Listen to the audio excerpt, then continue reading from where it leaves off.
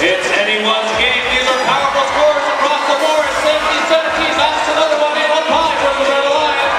33-5. Going down on its face, taking down that bridge a little bit too fast. That's going to cost the Blue Alliance. They're already down. We'll wait to see if they can recover in the second match. But it's 66-42 right now with 10 seconds to go.